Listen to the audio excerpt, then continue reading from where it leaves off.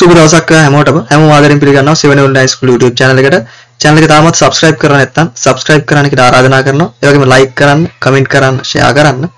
ඒ වගේම 7 online school Facebook page එක follow කරන්න කියලා ආරාධනා කරනවා. ඒ වගේම 7 online school TikTok එකත් follow කරන්න කියලා ආරාධනා කරනවා. එතකොට අද අපි කතා කරන්න යන්නේ pharmacy external exam එකට. ඒ කියන්නේ pharmacist කෙනෙක් වෙන්නේ කොහොමද? ඊට පස්සේ ඒ exam එක සඳහා අපි කොහොමද සූදානම් වෙන්නේ කියන එක සහ අපි කොහොමද මේකට අවශ්‍ය වෙන qualification මොනවද කියලා SLMC එකෙන්ම දීලා තියෙන PDF එකේ අපි බලමු මොනවද කියලා තියෙන්නේ කියලා.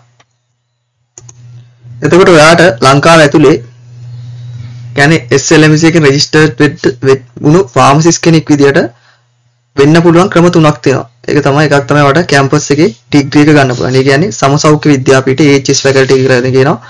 ඒ තියෙනවා රුහුණ විශ්වවිද්‍යාලය, ඊට පස්සේ පේරාදෙණිය විශ්වවිද්‍යාලය සහ ජයවර්ධනපුර විශ්වවිද්‍යාලය තියෙනවා. අන්නේ සමසෞඛ්‍ය විද්‍යාපීඨයට ගිහිල්ලා ඔයාලට පුළුවන් මේ ෆාමසි ඖෂධ වේදිකය පිළිබඳ උපාධිය ලබා ගන්න. උපාධිය ලබාගෙන ඔයාලට පුළුවන් අන්න SLMC registration එක අරගෙන ඔයාලට රැකියාව රජයේ රැකියාව ලබා ගන්නත් පුළුවන්. ඊට පස්සේ ඔයාලගේ registration එක හම්බ වෙනවා. ඒක තමයි එක ක්‍රමය. දෙවෙනි ක්‍රමය තමයි රජයේ මගින් කියන්නේ සෞඛ්‍ය අමාත්‍යාංශයෙන් මගින් ගැසට් කරනවා රෝගාල සඳහා ඖෂධ වේදීන් බඳවා ගැනීම. අන්න ඒකට ඔයාලට ආයතන පත්‍රය ඉදිරිපත් කරලා ඒක සම්මුඛ පරීක්ෂණයට ගිහිල්ලා ඊට පස්සේ ඔයාලට අවුරුදු දෙකක පුහුණුවකින් පස්සේ ඔයාලට පුළුවන් ෆාමසිස්ට් කෙනෙක් විදියට වැඩ කරන්න රජයේ රෝහල් වල. ඊපස්සේ මෙන්න මේ තියෙන තුන්වෙනි ක්‍රමය තමයි මෙන්න මේ එක්ස්ටර්නල් ක්‍රමය. ඒ කියන්නේ SLMC එකේ මගින් තියෙන පවත්වන එක්සෑම් එකට මුහුණ දීලා ඔයා මුදල් ගෙවීමක් කරලා එක්සෑම් එක ලියලා ඊට පස්සේ ඔයාට SLMC registration එක ගන්න පුළුවන්. ඒ ක්‍රම තුන තමයි තියෙන්නේ. එතකොට මේ එක්සෑම් එක තියන්නේ සිලෝන් මෙඩිකල් කොලෙජ් කවුන්සිල් එකෙන්. එතකොට මේ පේපර් එක ගත්තම තියෙනවා MCQ තියෙනවා, ඊට පස්සේ SCQ තියෙනවා, OSP තියෙනවා, Viva තියෙනවා. අන්නේ එක්සෑම් එක කොටස් 4කින් තමයි තියෙන්නේ. එතකොට අපි බලමු දැන් සිලෝන් මෙඩිකල් කොලෙජ් කවුන්සිල් එකෙන් මේ කොහොමද අපි එක්සෑම් එකට මොනවද ක්වොලිෆිකේෂන් මේ දේවල් මොනවද කියලා තියෙන්නේ කියලා අපි එකෙන් එක බලමු. ඒ කියන්නේ අවුරුදු 18ට වඩා අඩු වෙන්න බෑ මේකට අයිදුම් කරද්දී. ඒ කියන්නේ ෆාමසි එක්ස්ටර්නල් කෝස් එක්සෑම් එකට අයිදුම් කරද්දී අවුරුදු 18ට වඩා අඩු වෙන්න බෑ. ඒ දේ තියෙනවා. ඊට පස්සේ ක්වොලිෆිකේෂන් ගත්තම ඔයා O level සාමාන්‍ය පෙළ පාස් වෙලා තියෙන්න ඕන. ඉංග්‍රීසි වලට S එකක් තියෙන්න ඕන. ඊට පස්සේ A level ගත්තට පස්සේ සයන්ස් විෂය ධාරාවෙන් කරලා තියෙනවා. ඒ කියන්නේ biology, ඊට පස්සේ maths සහ agriculture. අනේ මේ සබ්ජෙක්ට් වලින් කරලා තියෙනවා. මොකද chemistry වලට S එකක් තියෙන්න ඕන. S3 තියෙන්න ඕන. ඊට පස්සේ තව මෙන්න මේ degree කරලා තියෙනවා නම් ඔයාලට පුළුවන් මේ exam එක සඳහා අයිදුම් කරන්න. මොනවද ඒ degree? Biochemistry and molecular biology, ඊට පස්සේ physical science, applied science, health promotion, food science and nutrition, food science and technology, ඊට පස්සේ agriculture technology and management, agriculture and equivalent general law, special bachelor's degree in science acceptable to the council. මෙන්න මේ science degree කරලා තියෙනවා නම් degree certificate එක ඉදිරිපත් කළා ඔයාලට පුළුවන් මේ exam එක සඳහා ඉදිරිපත් වෙන්න. ඒතකොට duration එක ගැන කියනවා. මේක අවුරුදු දෙකක්. ඒ කියන්නේ ඔයා register වෙලා අවුරුදු දෙකකට පස්සේ තමයි ඔයා exam එක ලියන්න ඕනේ. එතකන් ඔයා master pharmacist යටතේ pharmacy එකක වැඩ කරලා ඒ අත්දැකීම් ටික ලබා ගන්න අවශ්‍යයි. ඊට පස්සේ අපි බලමු මේ exam එක. يعني exam එක ගැන බලද්දී මේ exam එක තියන්නේ board එකකින්. exam board එක තමයි සිලෝන් මෙඩිකල් කොලෙජ් කවුන්සිල් එකකින් තමයි තියෙන්නේ. එතකොට ඔයාට අවස්ථා පහක් මේ exam එක ලියන්න පුළුවන්. ඒක කියන attempts within 5 years after the first attempt at the examination. ඒ කියන්නේ අනුයාත අවස්ථා පහකදී ඔයාට exam එක ලියන්න පුළුවන්. එතකොට paper එක ගැන කතා කරද්දී part 1 එක තියෙනවා MCQ 40යි, part 2 එක තියෙනවා SCQ තියෙනවා. එතකොට MCQ වලට 60ක් 40ක් හම්බ වෙනවා SCQ වලට. එතකොට මෙන්න මේ written එකෙන් ඔයා 40ක් ගත්තොත් තමයි ඔයාට practical සහ Viva exam එකට කතා කරන්නේ. එතකොට ඔයා written එකේ ලකුණු 40 ගන්න බැරුණොත් ඔයා fail. අන්න එතනින් තමයි exam එක fail වෙන්නේ. හරි. එතකොට practical component OSP. It consists of reference 3 extemporaneously compounded products dispensing of prescription and spot identification test. ඒ කියන්නේ ඔයාලට මොනවා හරි ඔබ්ජෙක්ට් එකක් දීලා ඒ ඔබ්ජෙක්ට් එකෙන් තමයි ඔයාගෙන් ප්‍රශ්න අහන්නේ. ඒකට තමයි මේ OSP කියලා කියන්නේ. ඊට පස්සේ Viva exam එක තියෙනවා. ඊට පස්සේ record book එක බලනවා. ඒ දේවල් තියෙනවා dosage. ඕම ඊගෙන ප්‍රශ්න අහනවා. ඒ කියන්නේ එක ප්‍රශ්නයක් අහනවා. ඊට පස්සේ යාට හිතෙන ප්‍රශ්න ටික අහගෙන යනවා. යාට තියෙන්නේ shape එකේ උත්තර ටික දෙන්න. ඒවා අපි ඉදිරියට කතා කරමු කොහොමද Viva exam එක, ඊට පස්සේ OSP exam එක, ඊට පස්සේ written exam එක කොහොමද කියලා දැනට වීඩියෝ ටිකක් දාලා තියෙනවා. ඒ ටිකත් බලන්න. අපි ඉදිරියට තව කතා කරමු මේ ගැන. එතකොට මේ written exam එක practical Viva තියෙනවා. එතකොට මේ දායකත්වයේ කොහොමද කියලා දක්වලා තියෙනවා 160ක් written exam එකෙන් එතනින් 140ක් ගන්න ඕන පාස් වෙන්න. practical 20ක් තියෙනවා. එතනින් 140ක් ඒ විදිහට Viva 20යි පාස් මාක් එක 140යි. එතකොට මෙන්න මේ ටික ඔක්කොම එකතු කරලා 150 50ක් ආවම තමයි ඔයා පාස් කියලා ගන්න. ඊට පස්සේ මේ results කොහෙද දාන්නේ කියලා දෙනවා. Results shall be published in the newspapers. කියන්නේ newspaper එක පළ කරන එහෙම නැත්නම් displayed at the office of the registrar of the Ceylon Medical College Council. Ceylon Medical College Council එකේ office එකේ පළ කරනවා කියන්නේ ඊට පස්සේ Faculty of Medicine, Kinsey Road, Colombo 8, subject to confirmation by the Ceylon Medical College Council. හරි. ඊට පස්සේ ඔයා exam එක ලියලා exam එක pass වුණාට පස්සේ Ceylon Medical College Council එකෙන් ඔයාලට හම්බ වෙනවා Certificate of Efficiency in Pharmacy කියලා. මෙන්න මේ certificate එක තමයි ඔයා ශ්‍රී ලංකා වෛද්‍ය සභාවට ඉදිරිපත් කරන්නේ. එතකොට එතනින් තමයි වෛද්‍ය සභාවෙන් තමයි ඔයාලා ලියාපදිංචි කරන්නේ. මෙන්න මේ certificate එක ගන්න තමයි ඔයා exam එක ලියන්නේ ඉස්සෙල්ලම. Certificate of Efficiency in Pharmacy කියන certificate එක ශ්‍රී ලංකා medical college එකකින් ගන්නවා. medical college එකෙන් අරගෙන ඒක තමයි ඉදිරිපත් කරන්නේ ශ්‍රී ලංකා වෛද්‍ය සභාවට. ඒක තමයි වෙන්නේ. ඊට පස්සේ කියනවා carried out the apprenticeship according to the terms of the Sri Lankan Medical Council indenture. Submit the completed apprenticeship training records to the satisfaction of examination. It was met the examination criteria successfully. Was paid the certificate of efficiency fees and paid such fees dues prescribed and met other criteria prescribed by the Ceylon Medical College Council. ඒ කියන්නේ මෙන්න මේ exam fees ඊට පස්සේ මේ certificate fee එක ඊට පස්සේ provincial certificate fee එක recurrent fees regulation and syllabus booklet එක any other fees authorized Ceylon Medical College Council එකෙන් යම් මුදලක් ගෙවන්න කියනවා. අන්න ඒ මුදල් ටික ඔයා ගෙවුවට පස්සේ තමයි ඔයාට මෙන්න මේ certificate එක හම්බ වෙන්නේ. හරි. ඊට පස්සේ අපි බලමු මේ course එක තුල තියෙන syllabus එක මොනවද කියලා. ඒකේ තියෙනවා forensic pharmacy. ඒ කියන්නේ මොනවද poisons, opium, dangerous drugs, audience is medical ordinance කියලා registration of pharmacist, food act එක, permitted dyes and pigments අන්නේ දේවල් ටික ඔයා forensic pharmacy යටතේ ඉගෙන ගන්න ඕන. ඊට පස්සේ principles and techniques ගැන ඉගෙන ගන්න ඕනේ. ඒ කියන්නේ weight කරන්නේ කොහොමද, measure strengths, units and their conversions. ඊට පස්සේ potency calculation involving active ingredients chemistry, as reducing enlarging formula, percentage ratio strength, alligation method. ඊට පස්සේ standard dosage, the adoption, pediatric and geriatric dosage. ඊට පස්සේ drugs in pregnancy අන්නේ දේවල් ටික ඔයා ඉගෙන ගන්නවා. ඊට පස්සේ labeling of drugs. ඒ කියන්නේ මොනවද packaging එක, ඊට පස්සේ label, storage කරන විදිය, labeling requirements, product information, ඊට පස්සේ storage temperature එක, ඊට පස්සේ hazardous pharmaceuticals අන්නේ ඊට පස්සේ related healthcare products ගැන ඉගෙන ගන්නවා. ඒ කියන්නේ herbal preparation, ඊට පස්සේ homeopathic medicines, veterinary drugs, insect and rodent control products, cosmetics, diagnostic kits, contraceptive items, convalescent foods and sanitary products අන්නේ දේවල් ගැන ඔයා ඉගෙන ගන්නවා. ඊට පස්සේ pharmacy management එක ගැන inventory control එක, flow of stock, sowing stock within the stock කියන්නේ store කරගන්න විදිය ඒ දේවල් ටික ඉගෙන ගන්න. ඊට පස්සේ stock classification එක, therapeutic or pharmacological category of clinical indication of alphabetical order level dosage form අන්නේ දේවල්. ඊට පස්සේ packaging specification, shelving, housekeeping, cleaning and pest control. බලන්න මෙන්න මේ දේවල් ටික ඔයා මුලින් බලන්න. ඔයාට ඉගෙන ගන්න තියෙන දේවල් ටික. එතකොට මේ දේවල් එක තමයි ඔයා ක්ලාස් එකකට සම්බන්ධ වෙන්නේ. එතකොට ඔයා දන්නවා හරි මේ දේවල් ටික මම ඉගෙන ගන්න ඕන. මේ දේවල් වලින් තමයි ප්‍රශ්න එන්නේ. එතකොට මේ දේවල් දන්නේ නැතුව ගියාට පස්සේ ඔයා නැතුව ගියොත් තමයි ඔයා එක්සෑම් එක ෆේල් වෙන්නේ. මේ දේවල් ටික ඔක්කොම බලාගෙන හරියට කරගෙන ගියා නම් ඔයාට එක්සෑම් එක එකපාරින්ම කොට ගා ගන්න පුළුවන්. බලන්න ඊළඟට තියෙනවා මේ formulations ගැන ඉගෙන ගන්න තියෙනවා.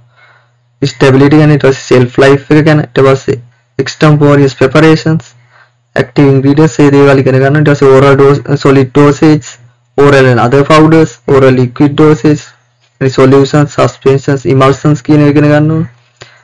external preparations so you can suppositories, enemas, lotions, liniments, creams, ointments ඒ දේවල් ඉගෙන ගන්න. ඊට පස්සේ application of polymeric systems in drug delivery මේ දේවල් ඉගෙන ගන්න. ඊට special products තියෙනවා. aerosols, there's a metered dose, inhaler and inhalation. ඒ කියන්නේ asthma වලට භාවිතා කරන මෙන්න මේ inhalers, modified and sustained release dosage forms. ඒ කියන්නේ tablet, capsule, injection ගැන ඉගෙන ගන්න ඕන.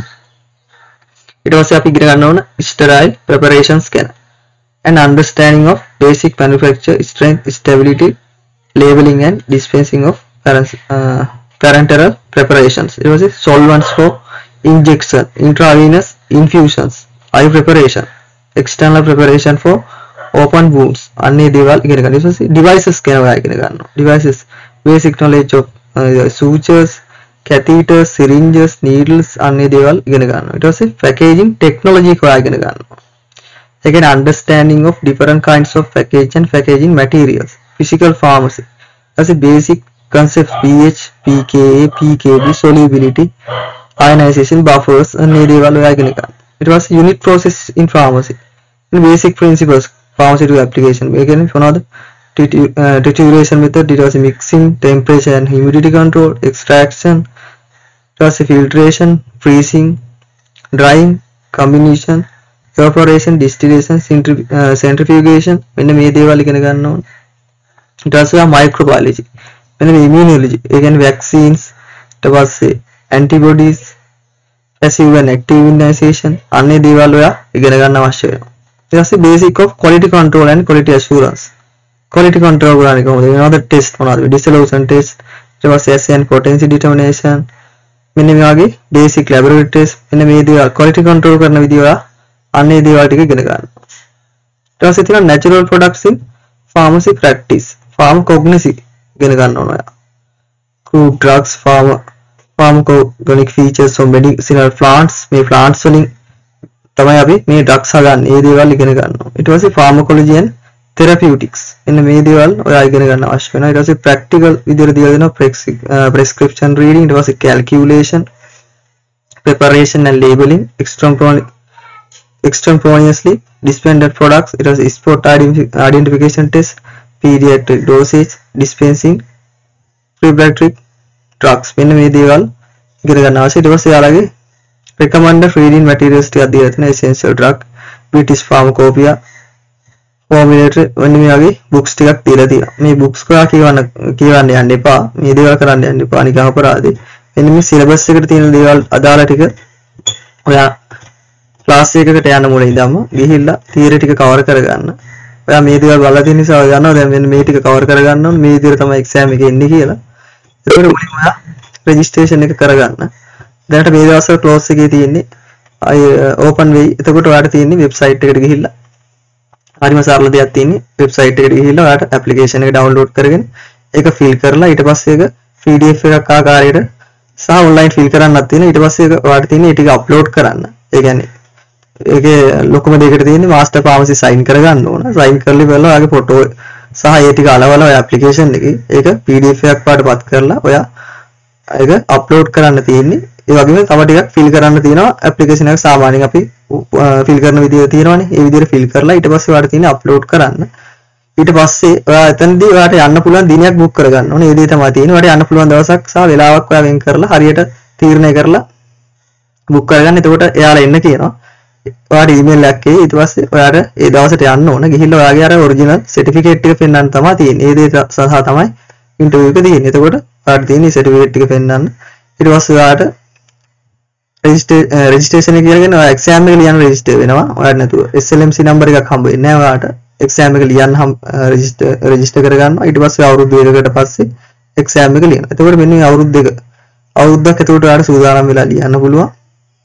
එතකොට මුලින් ඉඳන්ම ඔයා සූදානම් වෙන්න තීර ටික කවර් කරගන්න ගුරුවරයෙක්ගෙන්. ඊට පස්සේ ඒ ගුරුවරයාගෙම පරිපූර්ණ රිවිෂන් එක සහභාගී වෙන්න. එකම ගුරුවරයෙක් තෝරගන්න. මොකද නැත්තම් ඔයාට මොකද එක ගුරුවරයා තියරි ටික එක වුණාට ගුරුවරයාට ටික ටික ඒ කියන්නේ ගුවන් ස්ටයිල් එක ඒ දේවල් වෙනස් වෙනවා. එතකොට ඔයාට ගුරු දෙන්නෙක් කියන්න එපා. සමහර අය එහෙම කරනවා. අර ගුරුවරයා හොඳයි කියලා ඒ ගුරුවරයා කියනවා. ඊට පස්සේ තව ගුරුවරයෙක් කියනවා. ඊට පස්සේ ඔයා එක්සෑම් එක ෆේල් වෙලා අන්තිමේ ගුරුවරුන්ට පයින්නවා. ඒ නිසා ගුරුවරුන්ට කාටවත් බයින්න එපා. තමන් ගැතේ තමයි වැරද්ද තියෙන්නේ. මොකද තමන් තමයි එක්සෑම් එක ලියන්නේ. ගුරුවරයා එක්සෑම් ලියන්නේ නැහැ. ගුරුවරයා උගන්වනවා. එතකොට ඔයාට තේරෙන්නේ නැත්නම් ඒ ගුරුවරයාගේ මුලින්ම ඔයාලට අයින් වෙන්න පුළුවන් ඒ ගුරුවරයෙක්. ඒ නිසා ගුරුවරුන්ට බයින්නවත් කාටවත් බයින්න එපා. ඔයා තමයි එක්සෑම් එක ෆේල් වෙන්න හේතු වෙන්නේ. එක්සෑම් මුලින්ම ඔයා එක්සෑම් එක තේරුම් ගන්න. ඊට පස්සේ මුලින්ම ඔයා ඇප්ලිකේෂන් එක පුරවලා ඒ දේවල් ටික කරගන්න. වෙබ්සයිට් එකට ගිහිල්ලා ඩවුන්ලෝඩ් කරගෙන ඒ දේවල් ටික කරගන්න. ඒක සරලයි. තව channels වල වීඩියෝස් දාලා තියෙනවා. ඒවා බලන්න පුළුවන් ඔයාලට. මම ඒක නැවත කරපු දෙයම ආයෙ කරන්න යන්නේ නැහැ. තේරුමක් නැති නිසා ඒ වීඩියෝ එකක් ඔයාලට බලන්න පුළුවන්. ඉතින් ඒ විදිහට කරන්න. ඊට පස්සේ ඔයාලට පුළුවන් එක්සෑම් එක සඳහා සූදානම් වෙන්න. එතකොට ඔය දැන් සූදානම් වෙන්න පුළුවන්. එතකොට අපේ channel එකේ වීඩියෝස් papers කීපයක් papers දාලා තියෙනවා. ඊට පස්සේ sport viva සම්බන්ධ ප්‍රශ්න කීපයක් දැනට දාලා තියෙනවා. ඒ වීඩියෝස් ඔයාලට බලන්න පුළුවන්. ඒ වගේම ඉදිරියේදී මම බලාපොරොත්තු වෙනවා මේ එක්සෑම් එක සඳහා අත්‍යවශ්‍යම වෙන තියරි ටික. ඒ කියන්නේ එක්සෑම් එකට යද්දී ඒ තියරි ටික දන්නේ නැත්නම් එක්සෑම් එකට යන්න නැතුව ඉන්න එක තමයි කරන්න ඕන. ඒ ටික දන්නේ නැත්නම් එක්සෑම් එකට යන්න එපා. අන්නේ තියරි ටික මම සතියකට එක දවසක් වගේ අරගෙන Zoom එකෙන් සම්පූර්ණයෙන්ම නොවලේ කතා කරන්න බලාපොරොත්තු වෙනවා. බොහෝ විට ලබන මාසේ පෙබරවාරි මාසේ මුල් සතියේ ඉඳන් ඊට එනවා. ඒ කියන්නේ හැම සතියෙම සිකුරාදා දිනේ බොහෝ විට විනාඩි 40ක් ඒ වගේ කාලයක් අරගෙන හැම සතියෙම සම්පූර්ණයෙන්ම නොමුලේ වලට සහභාගී වෙන්න පුළුවන්. ඒ සඳහා සහභාගී වෙන්න කියලා ආරාධනා කරනවා. එතකොට මේ සහභාගී වෙන්න කැමති අය ඔයාලට පුළුවන් අපේ WhatsApp group එකට සම්බන්ධ වෙන්න පුළුවන්. ඒ වගේම තමයි ඔයාලට පුළුවන් WhatsApp group එකට සම්බන්ධ වෙන්න WhatsApp message එකක් දෙන්න 077යි 18යි 46යි 911ට. එතකොට ඔයාලට පුළුවන් WhatsApp group එකට සම්බන්ධ වෙන්න. ඊට පස්සේ පෙබරවාරි මාසේ මුල් සතියේ ඉඳන් ඔයාලට පුළුවන් අපේ Zoom ඒ කියන්නේ මේ theory එක්සෑම් එකට අත්‍යවශ්‍ය වෙන තියරි ටික ඔයාලට නැවත මතක් කරගන්න පුළුවන්. ඔයා වෙන ක්ලාස් එකකට සම්බන්ධ වෙන්න පුළුවන්. වෙන පුළුවන්. කමන්නේ ඔයාලට විනාඩි 40ක් 45ක් වගේ කාලයක් හැම සතියෙම සිකුරාදා. මට හිතෙනවා ඒක ඔයාලටත් හොඳ වෙයි. මොකද හැම සතියෙම එතකොට මතක් කිරීමක් වෙනවා. ඔයාගේ සමාජයට ඔයා සම්බන්ධ වෙන පන්ති වෙන තියරි ටිකක් යනවා ඇති. එතකොට මුලින් ඉඳන් නැවත මේක යනවා. එතකොට ඔයාලට එක්සෑම් එක සඳහා උදව්වක් වෙයි කියලා මම හිතනවා. ඒ නිසා සම්බන්ධ වෙන්න කියලා ආරාධනා කරනවා. කැමති අයට පුළුවන් 077යි 18යි 46යි 911ට WhatsApp message එකක් දෙන්න. එහෙනම් මම අදට වීඩියෝ එක ඉවර කරනවා. ඔයාලට මොනවා හරි අපහසු තැනක් තිබුණොත් එහෙම කමෙන්ට් එකක් දාන්න. නැත්නම් මට WhatsApp message එකක් දෙන්න 077යි 18යි 46යි 911ට. එහෙනම් අදට වීඩියෝ එක ඉවර කරනවා. හැමෝටම සුබ දවසක්.